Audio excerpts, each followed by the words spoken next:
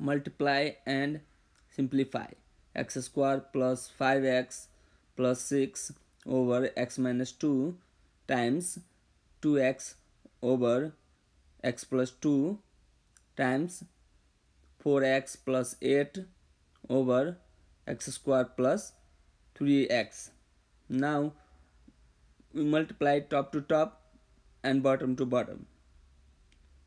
So write x square plus 5x plus 6 times 2x times 4x plus 8 over, we multiply bottom to bottom, so you can write x minus 2 times x plus 2 times x square plus 3x. Now we do the factor. The factor of x square plus 5x plus 6 is x plus 3 times x plus 2 times 2x.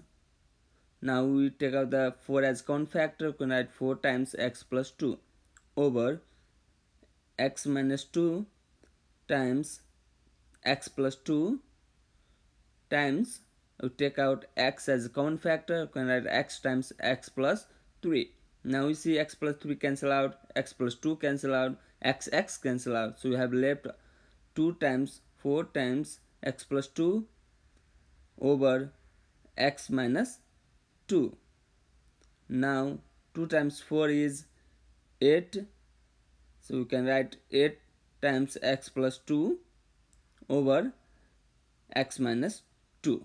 This is our answer, where x is not equal to 0, x is not equal to -2, and x is not equal to -3.